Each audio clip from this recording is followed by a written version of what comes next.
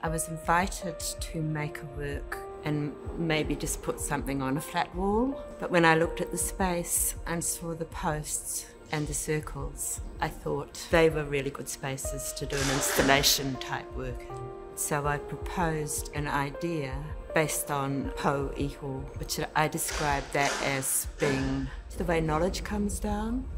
I like working with students. I used to work in Māori studies, and I was particularly interested to see how it would work with engineering students, because I've never worked with engineering students, and that they could be prioritised, but other students could also. But it went to architecture and fine arts as well, creative industries, and anybody who was interested could come along. So about 60 students turned up, and so then I had to narrow that down because I thought I wanted about 6 students.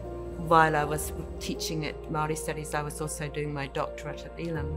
So I always walked past the engineering block just about every day, but never really felt welcome to come in. So that was a big thing, to make an auditorium where when people come in who are Māori or Pacific or from other faculties, they feel welcome. It feels like a fun place to be now. I was telling my son about it. He came through engineering school, and I was telling him about what's available here, and he was really jealous. He wasn't like that when he was here.